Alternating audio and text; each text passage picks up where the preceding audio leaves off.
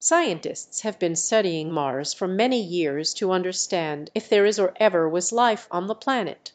While no direct evidence of life has been found so far, there are some intriguing findings. Water in the form of ice has been discovered on Mars. This suggests the possibility that liquid water may have existed in the past, which is important for supporting life as we know it. Scientists are also studying the Martian atmosphere and surface to look for any signs or indications of the existence of past or present life forms.